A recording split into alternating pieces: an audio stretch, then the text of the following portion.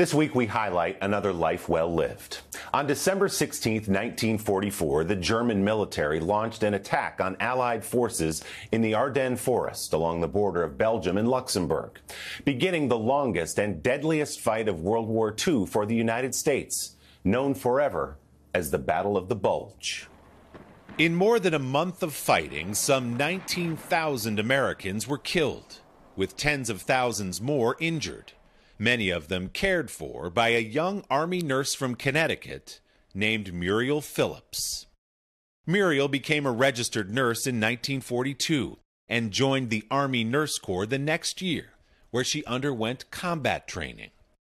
6 weeks after D-Day, the 23-year-old found herself on a boat crossing the English Channel, weaving between downed ships and planes to arrive in Normandy, France, where she and her fellow nurses and doctors set up a field hospital in an apple orchard.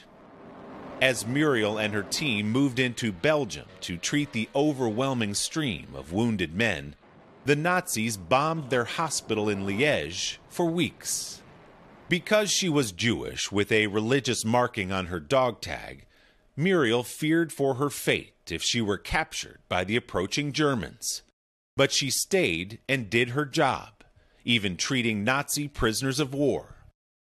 After the Allies won the brutal Battle of the Bulge and then the war, Muriel completed her service in the Army with the rank of first lieutenant.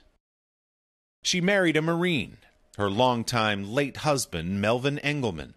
She started a nursery school and a conservation group, and in 2008, she wrote a memoir.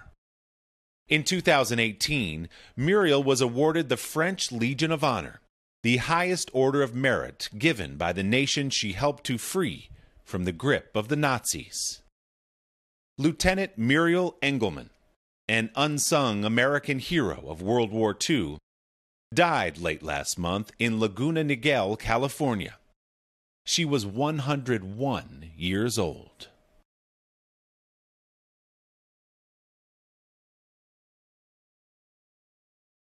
Hey, thanks for watching our YouTube channel. Find your favorite recipes, celebrity interviews, uplifting stories, shop our favorite deals, and so much more with the Today app. Download it now.